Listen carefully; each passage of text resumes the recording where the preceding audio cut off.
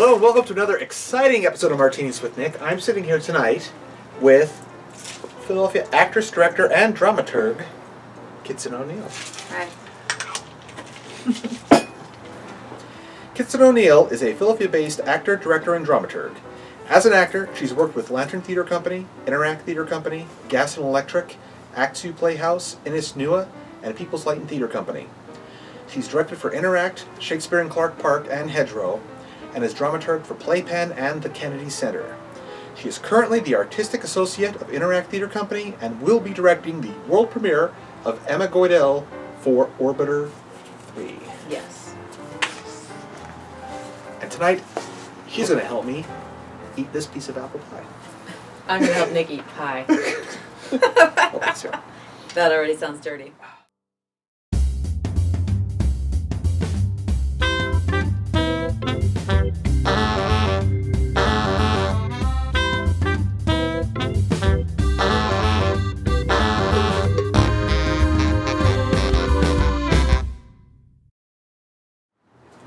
So I got these exciting questions. Okay, I'm ready. And oh, before I do, a quick shout out to my wife for making this apple tart. It's delicious. It's like phenomenal. And almost gone. I see that. You like inhaled it. Well, you were busy like adjusting lights and stuff, and I I was. Get on it. The pie was getting cold, and I can't be loud.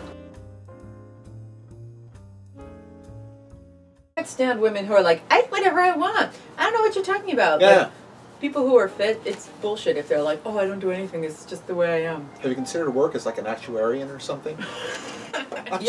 I'm not kidding. Yes. I'm just definitely. saying. So I could eat whatever I want. Just get like a slide rule and like a 30, 60, 90 triangle. I have no idea what actuarians use. I don't even know what that really means. It means I'd like you figure out what for insurance companies, like what percent, what the likelihood is you'll be killed by a truck or die of sepsis.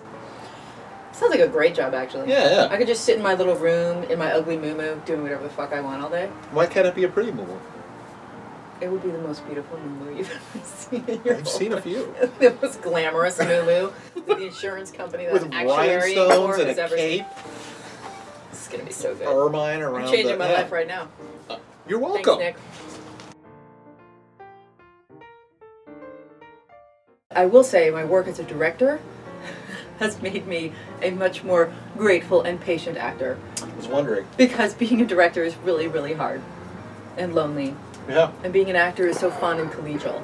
And you don't realize how isolated your director is and how much they have to remove themselves from everything that's happening. Whereas an actor, especially if you're in a play with a bunch of people you love, it's like we're all going out drinking and we're all sitting through tech, shooting the shit back in the dressing room while the director's out there just like sweating bullets. So it's definitely given me more empathy for my directors. Well, if you ever want to go one more step removed, I suggest playwriting. No thanks, I'm good. In some ways, a dramaturg is like a midwife. They didn't conceive the baby, they're not going to raise the baby, but they will help you get the baby out of the womb and into the world. And they collect your check and run. Yeah. Huh. Yeah, they're huge check. They're huge Bankrolls. Bankroll. Mm-hmm. And then they run. And then they run away. And then they're off to the next job. The next baby. So it's a little like being a little ranger. Like being a midwife. Didn't even have a chance She gets on her horse with her cape flying behind her and runs to the next screaming woman. Midwives are boring. What? Midwives are boring. Lone Ranger is cool. You still only said it because you're a dude, because you clearly aren't watching Call the Midwife. Yeah, I could make up things too. That is a real TV show. Sure. And it's amazing. Call a Midwife is a real TV show. Yes. Please. It is. Oh yeah. It comes on right after Feed the Pig and right before. I can't wait till you get a bunch of angry letters from very, very adamant Call the Midwife. Oh my God, I would love an angry letter. Have you seen this show?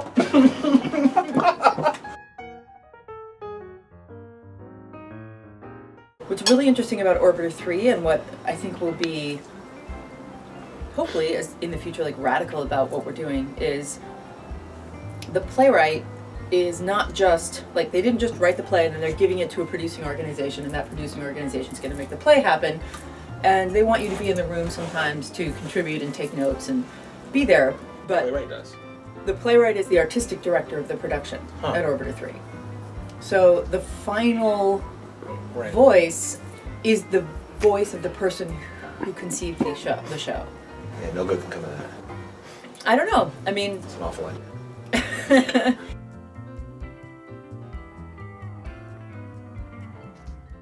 It has been rumored that you worked as a model for a John Deere catalog. This is true. How did that come together? So were you on a tractor? It was a lawnmower. Like it was a push ride-on lawnmower? Oh, a ride-on lawnmower, bro. Because I'm not fucking around with my John Deere catalog modeling. Continue. I also was a model for American Leathers in a bomber jacket in front of an airplane. It's not as cool as in front of an airplane? Mm-hmm. Like a bomber? Like a World War II airplane? I don't know. I went and stood where I was told to stand. Okay. Did it have a propeller? So, like, I don't know. It was shiny. It was very cool. You did not see the photo afterward? Yeah, I did. Oh. All I could do was look at him and be like, oh my god, my hair looks so weird and my eyes are so strange. And I, you know, like, because I was a girl. Is that your Australian accent? No, that's my, like, critical girl accent. Do you want me to do this interview in my Australian accent, eh? A little bit. You do that, eh? I'm going to do my cherry time trick with my Australian accent. It's going to be amazing. It's going to be amazing. Okay. Yeah, let's stop that right there. So I have always had a commercial career where I make like dumb commercials for Steakums and Las Vegas and where I do stupid catalog modeling because that's how mommy pays the rent. Like last week I did a training video for the Delaware State Police. Wow. Mm-hmm. Do you play a cop? Mm-hmm. And I'm a great cop if I'm missing. And if I ever get pulled over for DUI, I already know all the tricks. Because that's what the training video was about.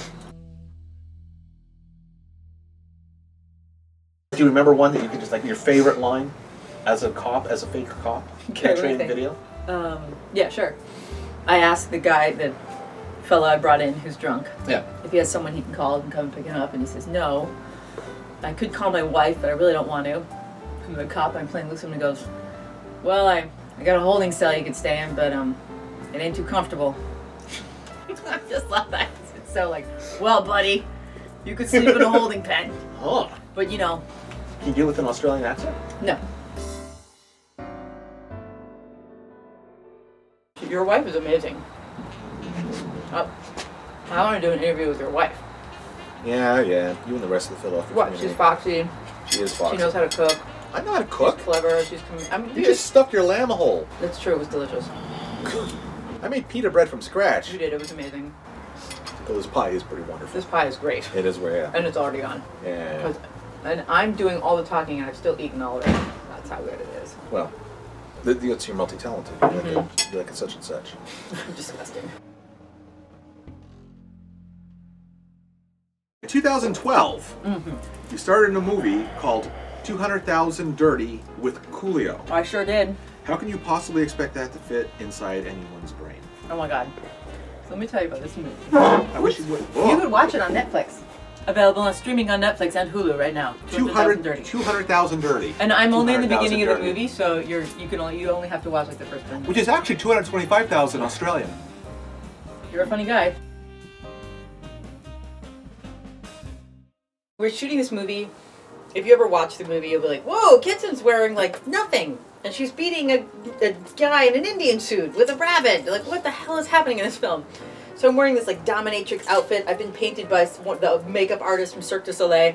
And then I have a fight out in a parking lot. And Coolio, his part in this scene is just to sit in this car. And then the lead guy in the movie goes and gets in the car and they drive away. So he's on set with me the whole day. And at the end of, he's very charming and congenial. And at the end of the shooting, he was like, that was amazing, you're great. And I had this crazy hairstyle, not dissimilar to Coolio's hairstyle. And he was like, you're like my girl. Like you and me, like we should go out in the town. And I was like, ah. He's like, no, really. Like after shooting had wrapped, he's like, let's go out. I'll take you around Vegas. And I was like, oh, well, I mean, we have been on set all day and I'm very tired. But why don't you let me go and like wash and then we'll see. I went back to my hotel and took a shower. And at like 11 o'clock, Coolio calls my hotel room and he's like, so are we going out? I get my Hummer, let's go. I was like, I'm really pooped, man. I'm just gonna stand and watch Law and Order. Right? Like, I'm the lamest person who ever lived. I could have gone out on the town with Coolio in Las Vegas And instead, I was like, I'm just gonna lie here and watch old Law and Order episodes in my bathrobe. Loser. It's easy for us inside of our art to look at all the like volume of things we go to and be like, no, this didn't add up, and this wasn't worthy, and this was racist, and this was this, and this was sexist bullshit. And that might be true. And then we say, I only saw 2 shows last year that were amazing. Well, sure, because you went to see like everything. And when you go to the PMA, you're like, wow, look at all this amazing art. Art is so good. Well, yeah, because you're not seeing all the junk. It's already been called out. You're only seeing the good stuff. But we see a lot more stuff. We see a higher volume, so it's not all going to be the quality that we crave. To me, theater sucks. I'll tell you when it sucks. It sucks when it's clear that all the actors up there are just doing the show for a paycheck. I don't care if it's the most beautiful production you've ever seen, with the most amazing production values and the most incredible concept and $1 million spent on it. If those people are just making their way through the paces because they're just collecting a paycheck, then fuck that bullshit. That sucks. But if those people are up there genuinely attempting to tell a story that means something and to do something that will provoke or excite or disgust or thrill or break hearts or bring joy, then it doesn't suck. It might not be perfect, it might not be as intellectually exciting as you want it to be, but it doesn't suck. I think most of the time when I go to see a show, everyone is really genuinely attempting to do that. Across the board. Actors, writers, sound designers. I don't know about the sound designer. Yeah, I know what you mean. No, Yours kind of... Yeah, dicey. I do. I mean, none of us are making any fucking money. We're all miserable. We're super stressed out. So there's hardly anybody who's doing it because they're just making their way through the motions in order to collect their paycheck. That rarely happens in our community. Does everybody always do it with the rigor that I would like? With the intellectual and the artistic rigor that I crave? No. There are things I crave that I don't always see. But I think that the intent is often very pure.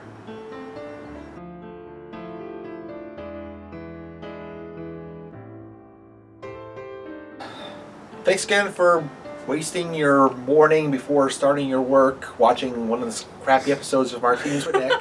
I want to thank again my... way to promote yourself. That's right. Amazing. My special guest here, Kittson O'Neill. Thanks again for coming out here. It's my pleasure. We'll do a little final... Yeah. Cheers. Nostrovia. And make sure you stay tuned after the credits to see Kittson O'Neill's secret talent. You ready?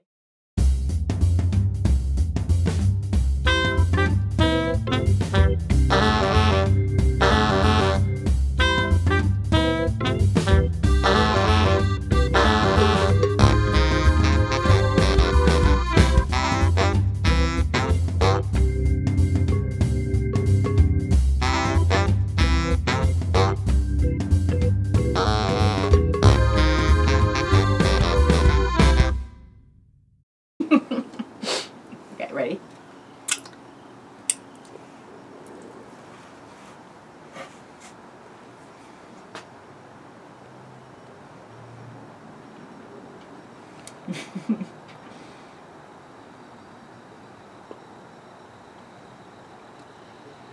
I'm having performance anxiety. I won't look.